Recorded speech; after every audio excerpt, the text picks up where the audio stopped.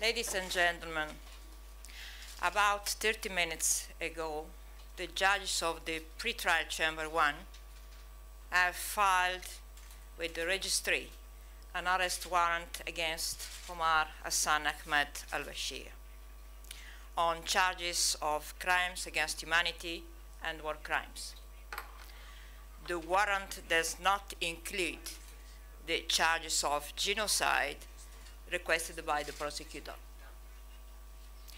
The judges issued the arrest warrant pursuant to the Rome Statute in order to ensure that Omar al-Bashir appears at his trial, does not obstruct or endanger the investigation, and in order to prevent him from continuing with the commission of crime is alleged to have committed.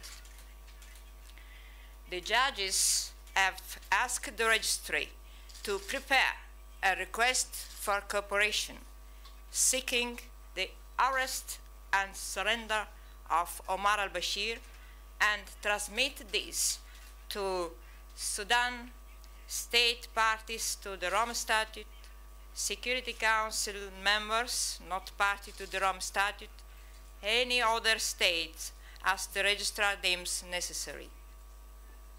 The judges have also ruled that if the circumstances so require, a provisional arrest warrant may be served on any state. I must recall that the responsibility to arrest and surrender Omar al-Bashir is on states at this point. Only states have the power and the jurisdiction to arrest and surrender suspects to the ICC in accordance with their obligation under Rome Statute, Security Council Resolution 1593, and applicable international law. The registry will immediately implement the request of the judges and will notify the request for cooperation in the arrest and surrender of Omar al-Bashir on the states that I have just indicated.